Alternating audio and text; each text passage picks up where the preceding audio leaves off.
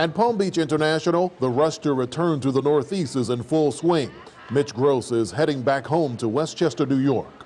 I got to go hook up the snowblower and find the shovels, and not a happy thing. I'm glad it's today, not yesterday.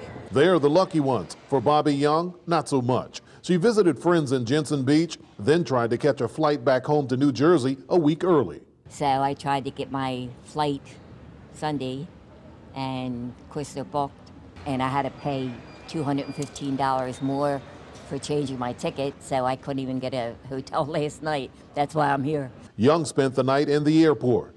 But it was so cold, I was freezing. She says she was able to book a flight out of here on Tuesday morning. For now, she's passing the time by playing word games and drinking coffee. It's okay, I haven't eaten, I'm kind of nervous, and I tried to sleep on that love seat, but that didn't help, and I'm a 75-year-old lady here, you know, so, you know, I'm hanging in there.